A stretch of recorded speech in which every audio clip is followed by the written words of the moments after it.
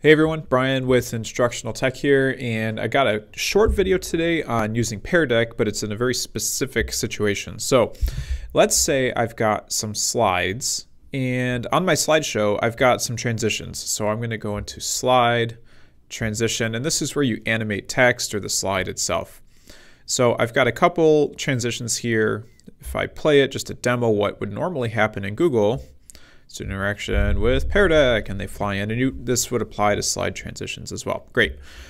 Now in Pear Deck, when I open it, it just snaps between the slides. The interactions or the animations don't come through unless you add this Chrome extension. So you need to go to the Chrome Web Store and search for Pear Deck Powerup. It's also linked below the video.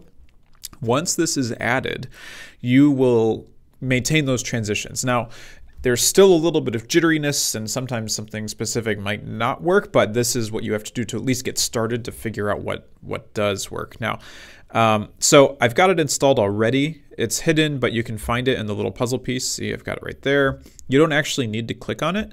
But now in my slides, I've got this Pear Deck button here, which is kind of nice. I don't have to go through the menu. So when I've built out my slides and I'm ready to start, I'm going to go to Pear Deck, and it will open up the sidebar like normal. And I'm going to run this in instructor mode. So I'm going to start my lesson. And I'm going to go into instructor paste. And so it grabs all that information and it loads up the session. It's going to throw the projector window here. And if I was in a classroom and I had a dual monitor, I would just take this and throw it up on my projector just like normal. I have the teacher dashboard. I'm just going to set that aside right now. And we would join, and if you're watching this and you think, oh, I'm going to join, it's already closed, so don't worry about it. So I'm going to close my join code. Waiting, loading, close.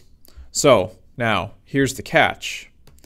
If I'm running from my teacher dashboard and I click on the next arrow, it skips the transition. It doesn't put them in there. So I got to go back. The only way to get transitions to run is to actually click on the projector window or use your spacebar. And this is just like a normal presentation like you would do in a classroom.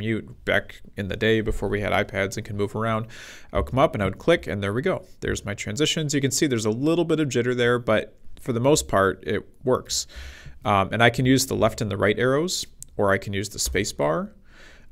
So that's how it works. The teacher dashboard is still valuable, still keep this open because I can see responses as they come into the session. But when if a transition matters that much to your session, you need to make sure that you've got the extension added and that you need to click on the computer with the projector window open, and that will run those transitions. And again, arrow keys also work, spacebar also works, that kind of stuff. Hope that's helpful. Hope it clears up some things. Let me know in the comments if you have questions, and we'll see you in the next video.